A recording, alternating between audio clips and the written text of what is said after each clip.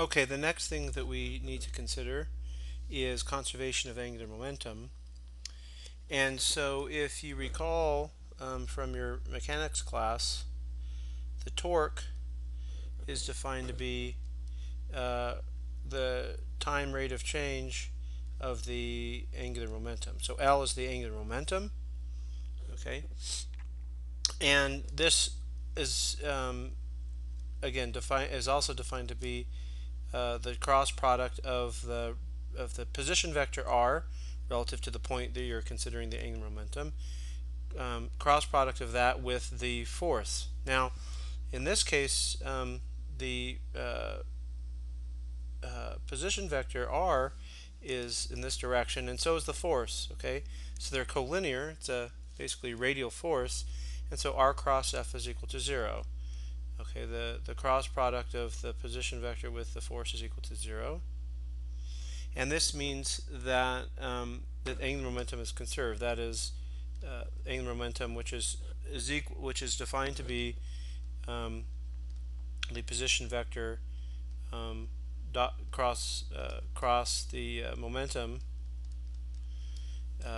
is equal to constant, and this is excuse me, it's a constant of the motion. So this is we're talking about, as we discussed before, non-relativistic case. So the momentum p is equal to just m times v, and so what we get is that this is equal to m times r cross v. Okay, and so the v is just the velocity vector of the particle at any point along the trajectory. R is the position vector to that point along the trajectory, the position vector relative to the scattering center. Okay, and again, because it's conserved, because the time rate of change is equal to 0 of this, then this means that that when you integrate, then this must be equal to constant. Okay. Okay, now we know that the magnitude of a cross product is just the excuse me, the product of the two magnitudes times sine of the angle, excuse me, between them. And in this case, the angle between r and v is shown right here. It's phi, and so what we have is that the magnitude of L,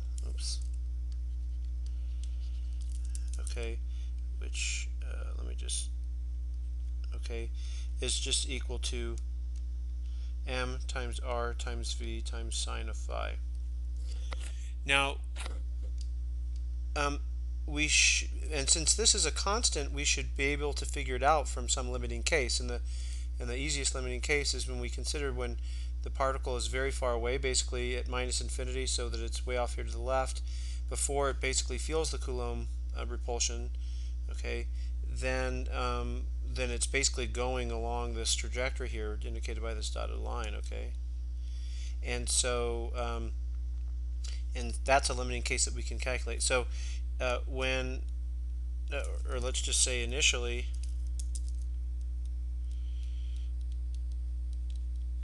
right, we have that sine of theta, okay, sorry, sine of phi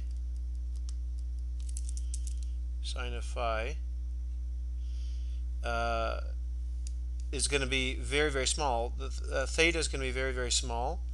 Okay, so sine of phi will be approximately equal to phi, which is going to be approximately equal to b over r. Okay, so if we think about something really far away, right, if we think that the angle is really small, then b over, and this is going to be r, and this is going to be b, and so we can approximate phi as b over r.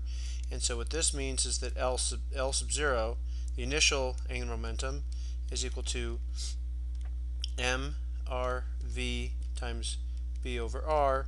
So it's equal to mvb.